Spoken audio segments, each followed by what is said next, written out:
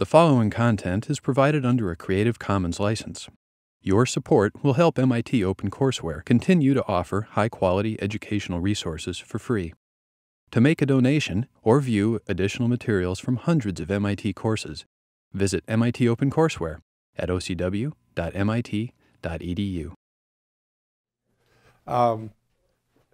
My spies tell me that there was a good mood after the exam.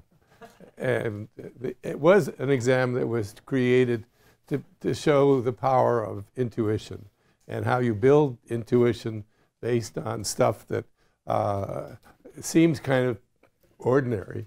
And all of a sudden, you have the power to exercise chemical insight in ways which are more than just textbook ways of solving differential equations, memorizing pictures, and so on. So this is my purpose, and at the end of the course, I'm going to try to really stretch your imagination. Now, so that's the probable schedule, and so I'm taking more time with the lecture on electronic spectroscopy and dynamics because this is really the core of what I do and what I care about. And so I don't know what I'm going to say in this lecture. I want to spend some time talking about Zewail's Nobel Prize work, and certainly that will be partly on Monday. And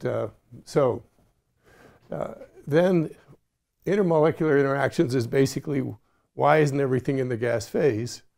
You know, everything isn't in the gas phase. And this is the first step towards not being in the gas phase, kind of important. And then probably photochemistry, which is a little bit more of electronic spectroscopy, but in a different framework. Delta functions is a way of dealing with complicated potentials without perturbation theory. And it's really neat, and it's very abstract, and it's called the discrete variable representation. And it's a very powerful way of approaching complicated problems without having to do a lot of algebra, because the computer does all of it, but it does it in a funny way. And I've been putting off this lecture on time-dependent Hamiltonians for a long time, and I hope that the last lecture will be an honest approach to time-dependent Hamiltonians. Okay, so this is a kind of a motto for me. Small is a template for large.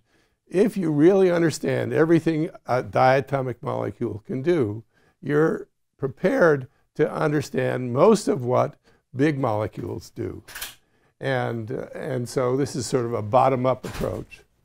And what I presented last time was sort of a template for everything a diatomic molecule can do. You have a ground state, and that dissociates the ground state atoms. You have a repulsive state.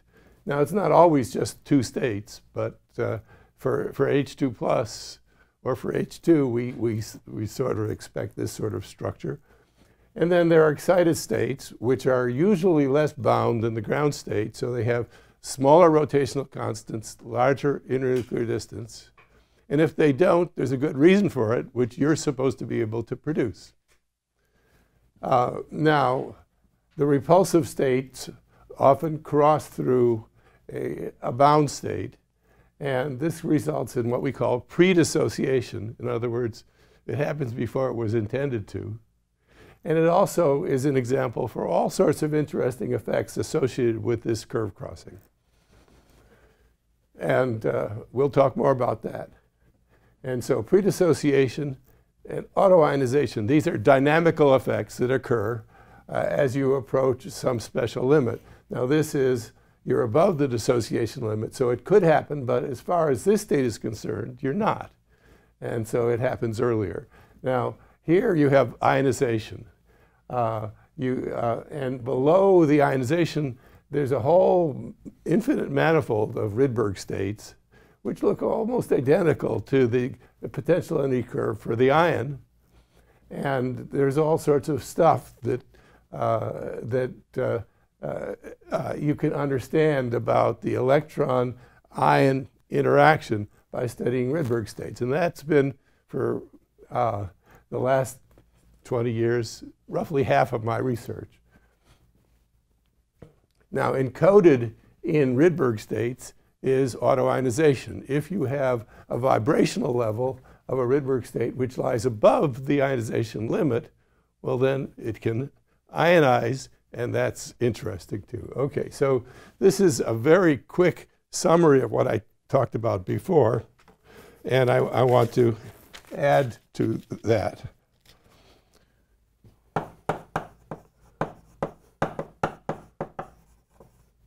So in order for a transition to occur, you either need a permanent dipole moment, a dipole moment derivative with respect to the displacement coordinate, or an electronic transition. So this is the rule. This is what you need for a pure rotation transition, which is looked at in the microwave. This is what you need for a vibrational transition.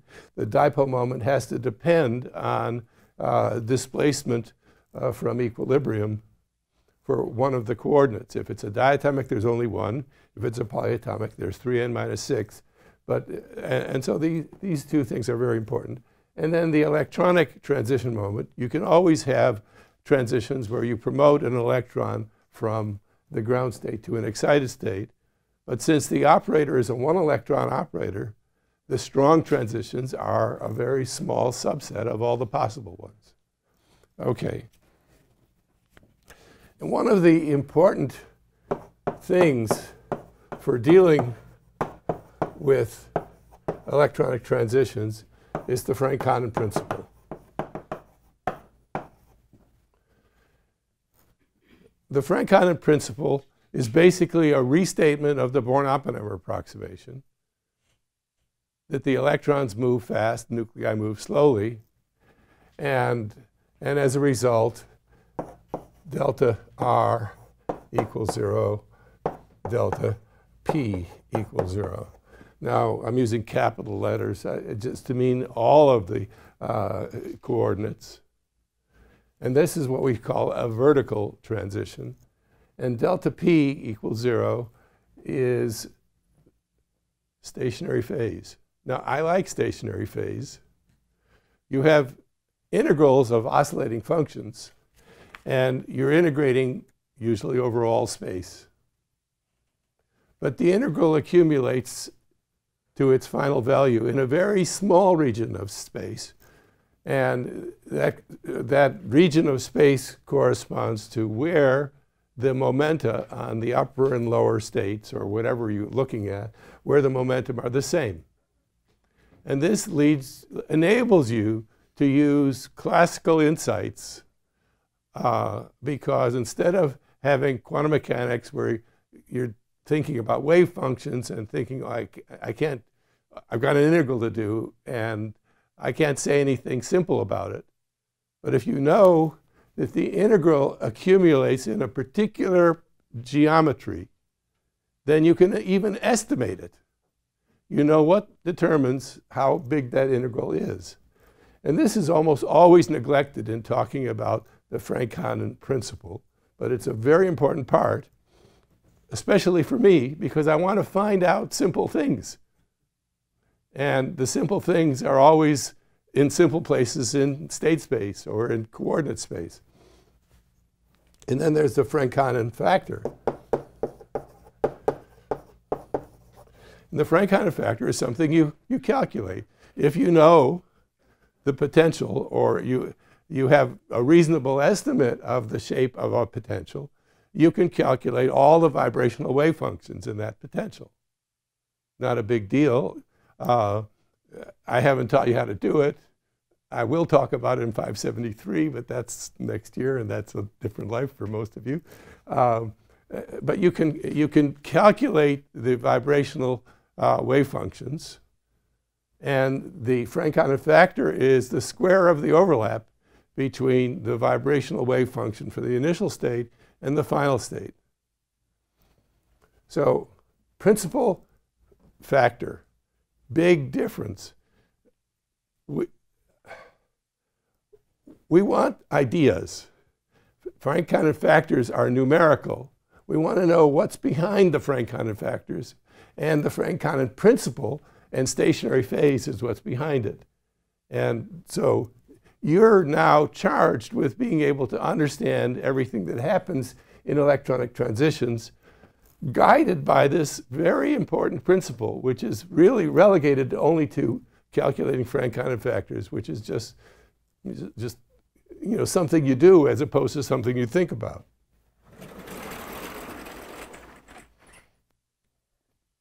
Okay, so that was kind of a summary of what we did last time. So we can have an electronic band system. So that's a transition between two electronic states. And these electronic states have vibrational levels. And the vibrational levels have rotational levels.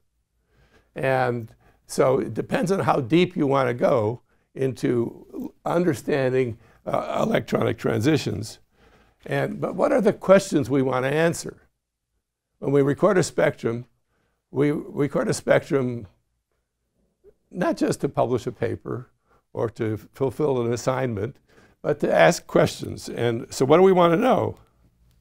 And there's how questions and why questions.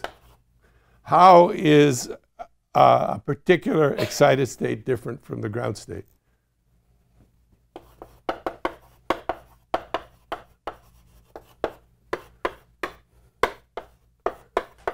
Okay, this means excited state, this means ground state. Spectroscopists use that notation. People who don't know anything about spectroscopy use whatever notation they feel like, and that's really stupid. But anyway, that's a different sort of thing. And so how are states different? Well, they have different equilibrium geometries. They have different vibrational frequencies. They have different energies. It's a transition between states pretty far apart in energy. There's permanent dipole moment, there's transition dipole moments, there's radiative lifetimes, there's all sorts of things that are distinct from one electronic state to another. And so this is how they're different, but then why? This is much more interesting. But you do this in order to start asking why. And so you already have qualitative electronic structure stuff like LCAOMO. Now, you could calculate things really accurately, but you wouldn't be using your brain. And your brain, this is MIT for God's sake. You do want to use your brain to explain why one state is different from another. And there's all sorts of qualitative theories that are your guide or your framework for doing this. And LCAOMO, Huckel theory, these are the kinds of things that you can use. And we also have ideas about orbitals,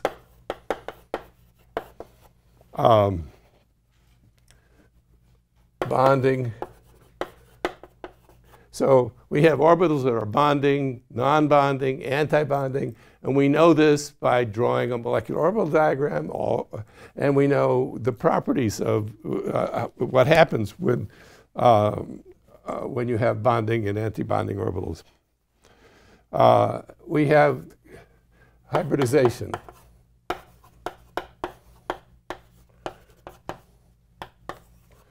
So a tremendous amount is gained by asking for a carbon atom and for many other atoms, what is the SPN hybridization? We make a special set of orbitals which focus on the symmetry, the structure around each atom.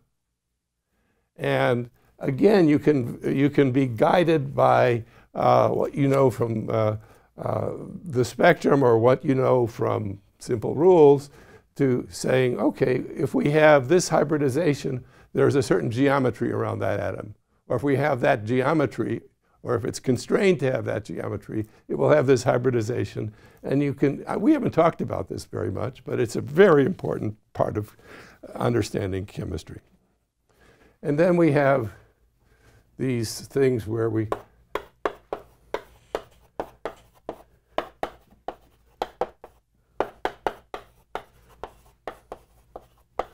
so we look at families of molecules where you have the same number of electrons. And that was on the exam. And it's really beautiful how you can say, okay, even though we have the same number of electrons, if we change the difference in ionization energy between the two atoms, terrible things happen, or wonderful, beautiful things happen. It depends on what you like. And homologous is just different number of the same number of valence electrons, but from different rows of the periodic table. And you had that on the exam too. Okay, these are the tricks we use. And then there's dynamics. And some people might say we study structure so that we can understand dynamics. I'm not quite there yet, but dynamics is interesting because it's harder than structure. I mean, you have a static structure, the spectrum is telling you what that is, but it's also telling you, if you look at it in the right way, what the molecule can do when it gets excited. And I frequently start my talks with two slides, one called Molecules at Play, where the molecules are in the ground state. And they're not doing anything interesting. And then Molecules at Work, where molecules are highly excited and doing what they're supposed to do. And our job is really not to understand play. Let them do what they want. But we'd like to understand when they're working and how do we work with them. So dynamics is really that kind of a question. And okay, there's all sorts of kinds of dynamics. There's dissociation. There's ionization. There's Born-Oppenheimer breakdown. And you probably noticed these letters. And that's what I do. I'm known for being a specialist in Born-Oppenheimer breakdown. And it appears in many different ways.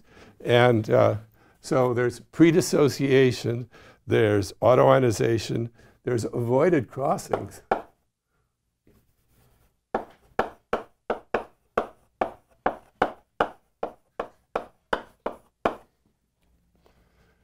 And there's adiabatic versus diabatic. So these two things are really different sides of the same coin. Suppose you have two potential curves that cross.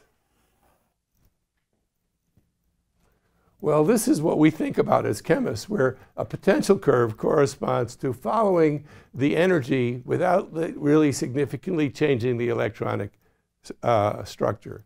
And so these crossing curves are what we call diabatic. But if you're a quantum chemist, what you would do is you would calculate the adiabatic curves, and they would look like that. They don't cross.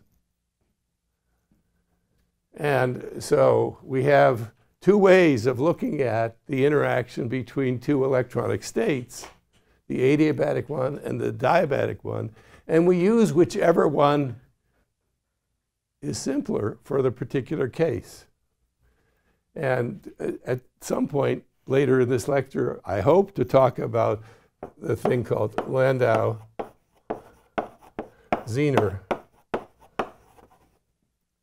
And it basically is suppose you're driving at night on a very curvy road. And you're mostly awake, but you're driving too fast.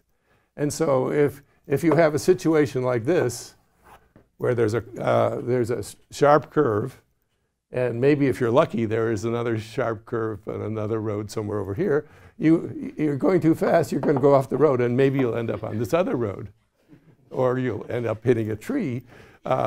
And so if you're going fast, you're going to jump off the curve. That's diabatic.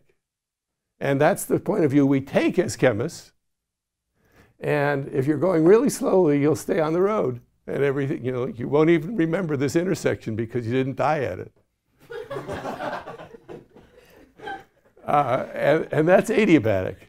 And depending on the gap and the curvature, for a particular situation, the molecule knows how to either do this or do that. And it's not fatal for the molecule, but if the molecule is going through a curve crossing region fast, it's going to jump the gap. And that's one of the things that Zoale looked at. If you can start a system at energy high above the energy where the curves cross, you're going through really fast. If you excite it really close to the energy of the curve crossing, you're going through slowly. And so by changing the conditions, you can understand what's going to happen. This is really powerful for insight.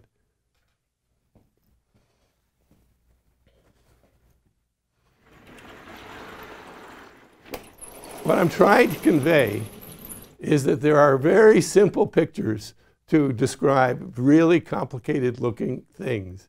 And sometimes the data on these complicated things are very hard to either obtain or to interpret because it looks, well, often it looks what people would say, it looks statistical. Now, statistical is really a cop-out. It says, I don't understand what's going on here, and so I'll approach it as if there isn't any law, and we just count the density of states, and we'd use simple formulas. And the shameful thing is that usually works. But it only works so far. It doesn't lead to insight, it just leads to a representation. And our job is to understand, not just to represent. Okay. So, back to this question of electronic transitions and the Frank-Hannen principle. So, if we have a transition between two potential curves that have the same geometry, we get a delta V equals 0 propensity rule. And that has good and bad signs. One is the spectrum gets to be really simple because you only see transitions between the same vibrational quantum upstairs and downstairs. And this is true for polyatomic and diatomic as well. You get a simple spectrum and you say, oh, well, I can go home early. But you don't know anything about other vibrational levels. And if you're doing a vibrational, if you're starting in the the zero vibrational level of the ground state, well, you only know about the zero vibrational level of the excited state if the potential curves are the same.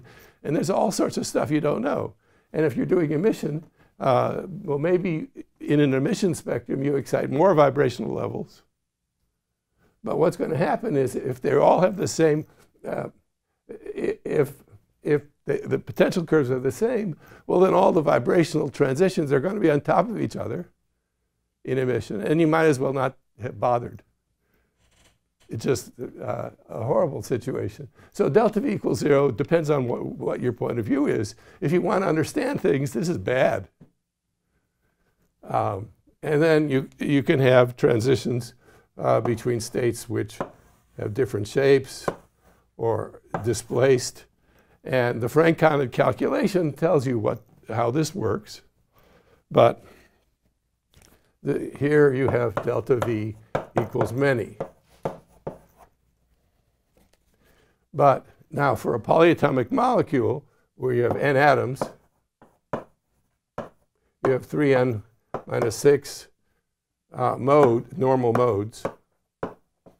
And some of them are going to be like this, and some of them are going to be like this.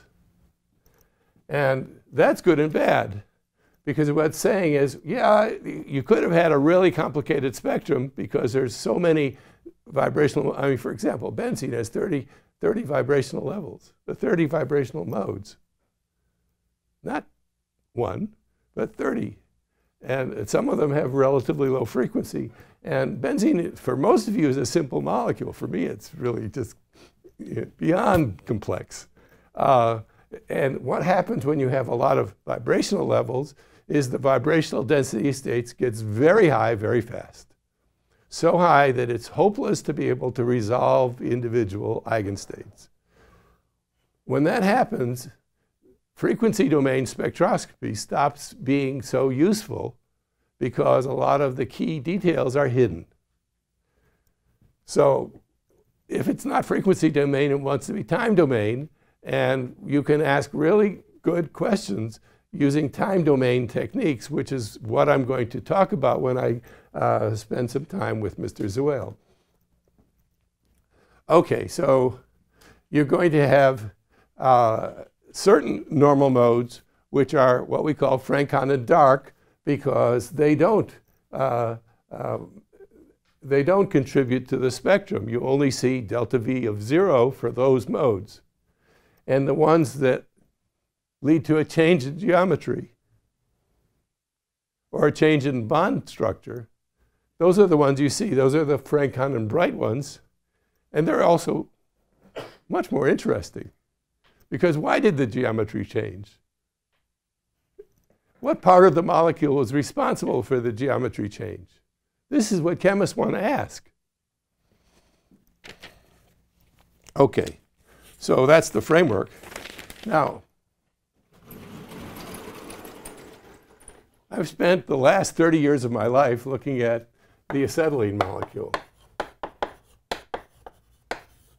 Acetylene is, it's, for me, it's as big as I want to get, but for most of you, that's really, really small. Okay, and acetylene in its ground state, which we can denote by a 0 here, S0, lowest singlet. If we had a different number of electrons, we might say if we had an odd number of electrons, the lowest state would be D0, or T0 if it had a triplet ground state like oxygen. But the notation is simple. But we also use, for spectroscopists, use notation where we use a Roman capital letter with a tilde over it for polyatomic molecules and not for diatomics. And the electronic state, the ground state, is this. And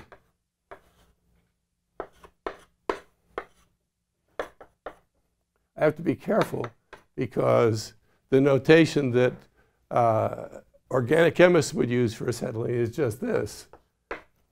And my point is I want to talk about where the hydrogens are.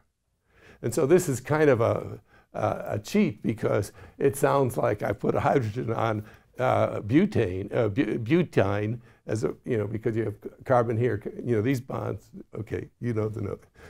And then there's an excited state, which we could call S1. And the excited state looks like this. It's transbent. This has a triple bond. This has a double bond. What?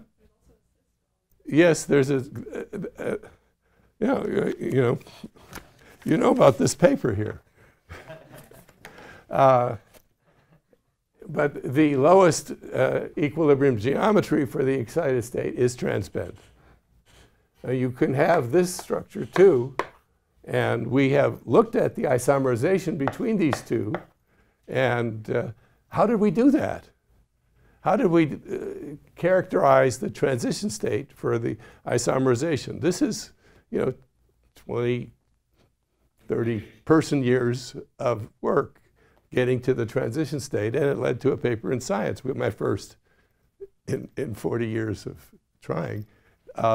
And so this is a molecule I really like because there are 4 modes which are Frank-Condon dark and 2 that are Frank-Condon bright.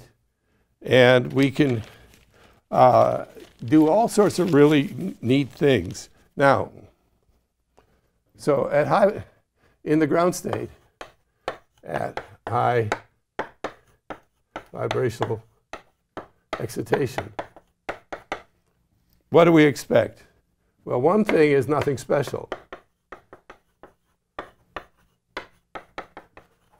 Well, the molecule could just go on doing nothing interesting, having 4 modes which are frank on and dark, and 2 modes that are frank on and bright, or it will remain boring. And another would be just increasing complexity.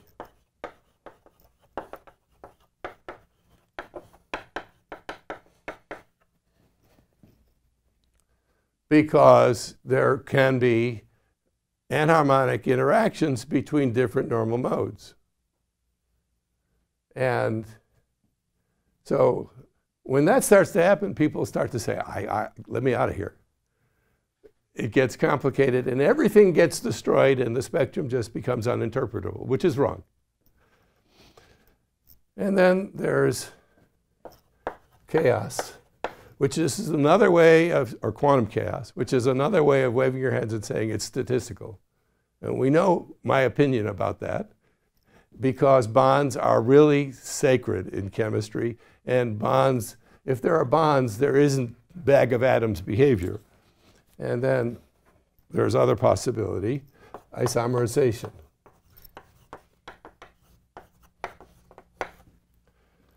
So this guy at high excitation can go to that, vanillidine. And I've spent 100 person years chasing after this. So there is, very shallow vanillidine well, and how is this kind of isomerization encoded in the spectrum? So in order to have a chance of understanding about vanillidine or things that happen in the ground state at very high excitation, I invented a fairly important method for looking at high vibrational levels. It's called stimulated emission pumping. It looks like this. So we have two. Now this initially was demonstrated on a diatomic molecule, but its true importance is for something like acetylene. So what happens is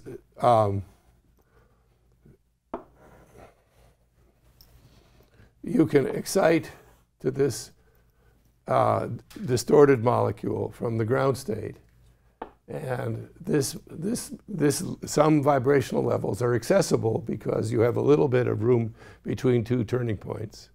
So you can excite a few vibrational levels by vertical transitions, but the important thing is that each vibrational level has an inner turning point, which is how you access it, and an outer turning point, which enables you to do, so this is called the pump, and this is called the dump. Now, I'm not sure whether I came up with pump and dump before it was talked about on Wall Street, but it was a very apt name for stimulated emission pumping. And so what we can do then is to access very high vibrational levels in the electronic ground state by pump and dump. And the way we detect it is we get fluorescence from this level, and when we hit the dump transition, the fluorescence is decreased in intensity. And we can do a very significant map of what's going on at high excitation in the ground state. And when I invented SEP, I believed in quantum chaos. So I expected as we went up higher and higher, we would see breaking of all the usual patterns. And I even wrote a paper saying we had seen quantum chaos when we excited to very high vibrational levels. And the reasoning for that is complicated, but the reasoning was correct, except it didn't apply to chaos, it just applied to the spectrum getting complicated, really complicated. So what I really wanted to be able to do was to be able to somehow sample this transition state. And that experiment, in its initial form, was doomed to fail, because in order to, this transition state involves a local bend. In other words, acetylene has normal modes: cis bend, trans bend, CH symmetric stretch, CH antisymmetric stretch, and CC stretch. And this is just this coordinate is mostly just that, a large amplitude local bend. And so when I started this, I didn't know that local bends would magically emerge from the spectrum, but they do, and we saw them, and that led to a lot of good stuff. I should mention that I got tenure at MIT because of stimulated emission pumping. That was a long time ago. Okay, so we had not seen the isomerization in the ground state because we couldn't get high enough, because Frank-Hannen factors prevented us from getting high enough. And the spectrum also gets complicated, and there's all sorts of reasons why it didn't work. But as far as the cis-trans isomerization in the excited state, we killed that. And we killed that because we saw new patterns emerge, and that was more robust than normal modes. And then we saw those new patterns break. And the breaking is due to isomerization. And we worked out the theory, and that's what the science paper was all about. Okay, so now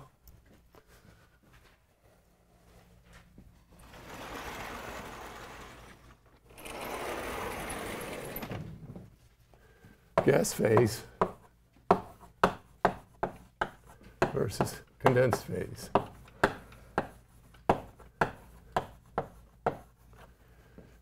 People who work in the gas phase don't talk to people who work in the condensed phase, and vice versa, because the spectra are profoundly different. So we have a ground state, and we have some excited state. And whether it's a diatomic molecule or a polyatomic molecule, it doesn't matter that much. So what we have in the absorption spectrum is vertical transitions to a few vibrational levels, depending on the difference in geometry.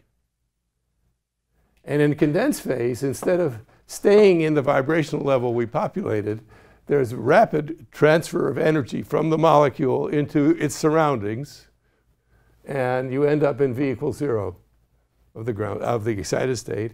And then the spectrum is to a few vibrational levels of the ground state. And so you get something that looks like this. This is the sort of classic diagram for absorption versus emission spectra of a polyatomic molecule. So this is emission, and this is absorption, and frequency is on the right. And so what happens is, in the absorption spectrum, you observe transitions to higher vibrational levels, to several vibrational levels, V prime equals 0 and higher. And so those are to the blue of the band origin. And in emission, you get emission only from V equals 0 in the excited state, and that's to the red of the origin. And so you get this classic double hump picture, and there's all sorts of vibrational levels that are not resolved. And this is basically the kind of crappy spectrum you get when you look at a big molecule in the condensed phase. And so it's telling you frequency domain for this sort of thing is the wrong approach, because there's nothing much here.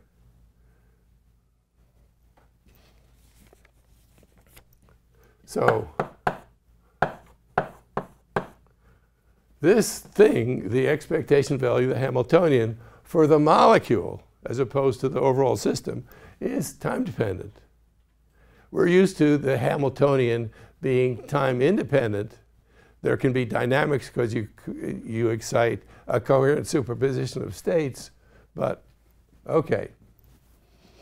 So for condensed phase systems, the Hamiltonian, or energy, is not conserved in the molecule. But of course, thermodynamics says if you have an isolated system, it's conserved. But that's irrelevant because we always want to look at something more interesting than a bulk sample. Okay, now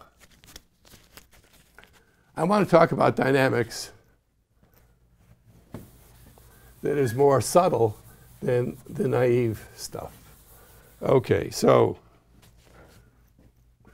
subtle dynamics.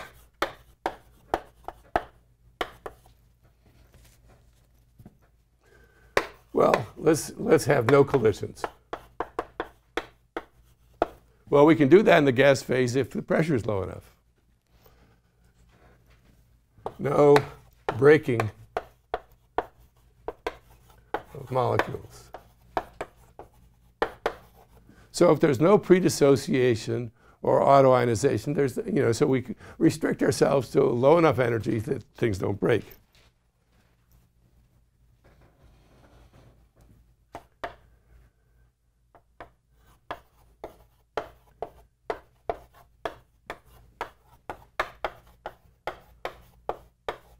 Now this is subtle. Molecules will fluoresce, and populations in excited states will decay.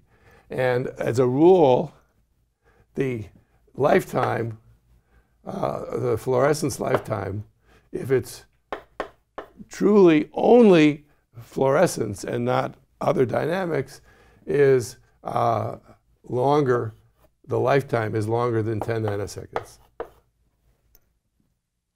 So if we're looking at times shorter than 10 nanoseconds, we can say there's no fluorescence. Okay, we're going to ignore that. That's okay, because there still can be dynamics. So, simplest case.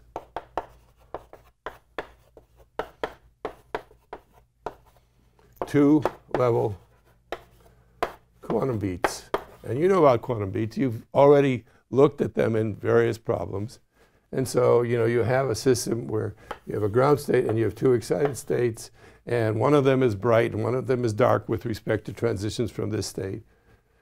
But there's an interaction between them, so they're mixed character, and with a short pulse, you prepare a coherent superposition of two eigenstates, and the fluorescence, the intensity of the fluorescence oscillates, and it oscillates at the frequency difference of these two levels.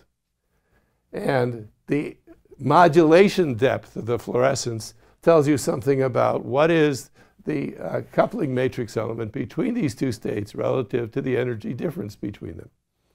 So there's a lot of information in there.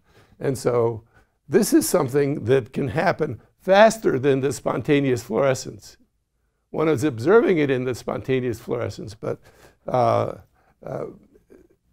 whole point is you're looking at some dynamics that is encoded in eigenstates.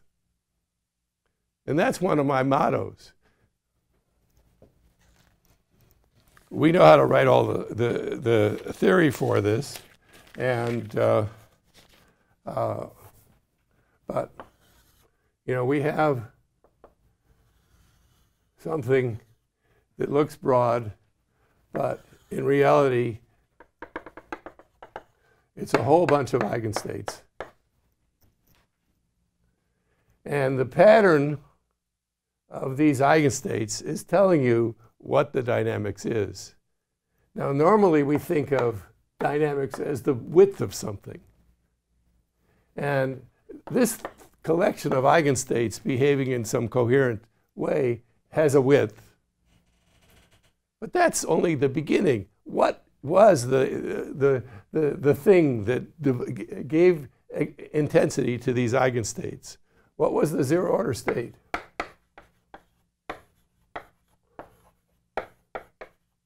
And what was the coupling matrix element between the bright state and the dark state? And what are the rules for these? And so if you can resolve these eigenstates, you learn about much more detailed picture of dynamics than just saying, well, dynamics is a width. If you're below the energy where molecules can break, there is no width. But if you do a crappy experiment, you don't resolve stuff, and it looks broad. Now, sometimes the molecule sets the standard for what's a real experiment by having its density of states so large you couldn't resolve it even if you had the best experiment in the world. But there's still the idea that inside this broad thing, there is some interpretable dynamics. That's my goal. Okay.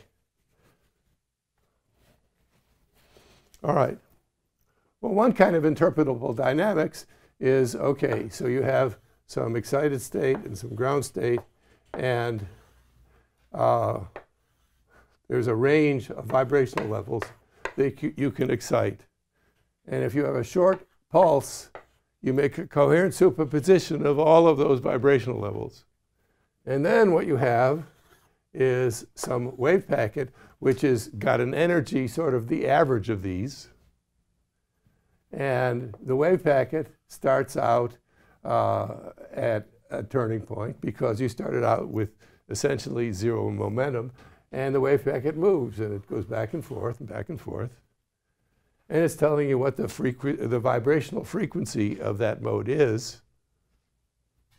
And this, so you can then observe the fluorescence from this evolving wave packet, or you can monitor this evolving wave packet either by looking at fluorescence back to where you started. And so when it's over here, it can't fluoresce to where you started. When it's over here where it was born, it can. And so the fluorescence is going to be doing a kind of quantum beating.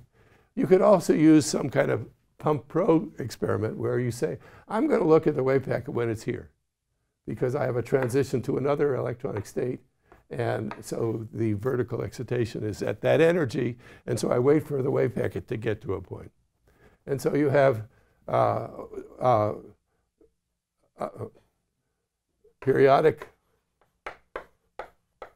motion. And you have dephasing, because this wave packet is built out of vibrational levels which are not harmonic, so that there's some dispersion of the vibrational frequencies around the average.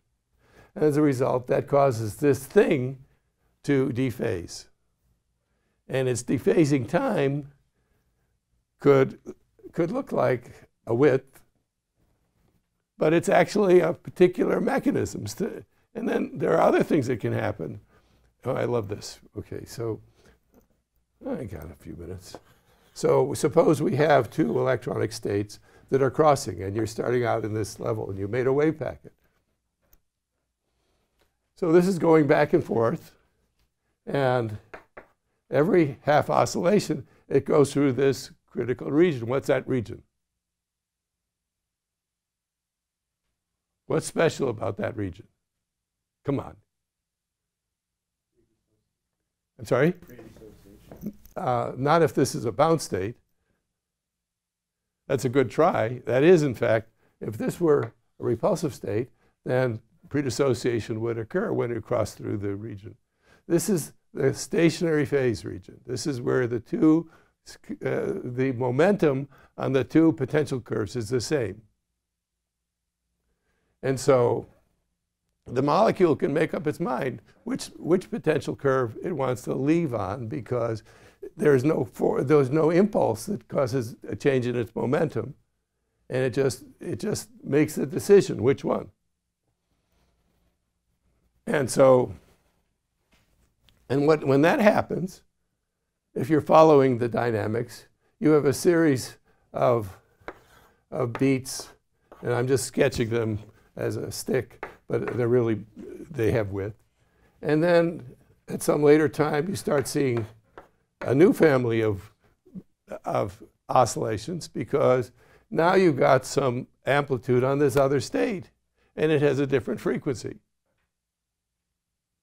But the important thing, and I should stop here, is that the only time the molecule has to change its mind between one state and another is when it's crossing through this stationary phase region.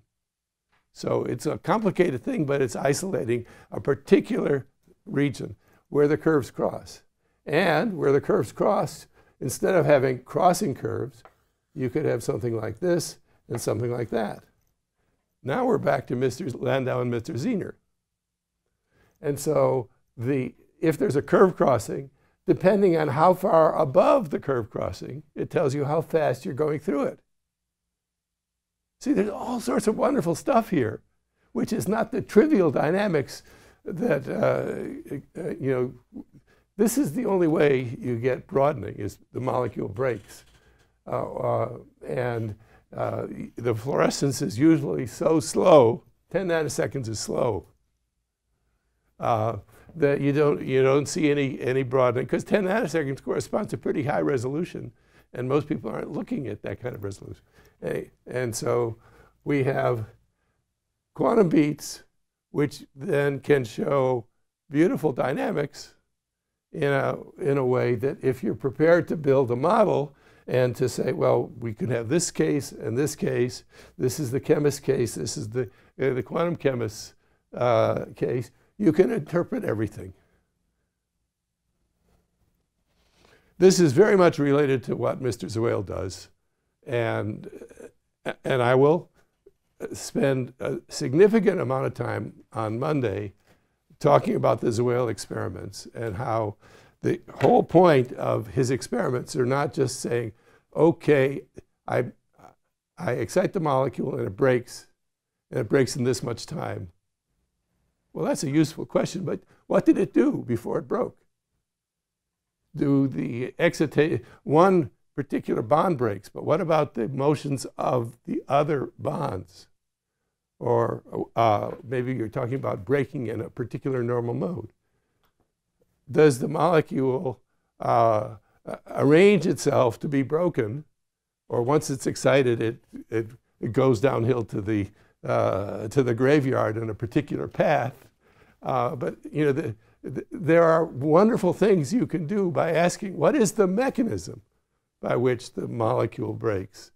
And by varying how you excite the molecule, you're looking at different aspects of that mechanism.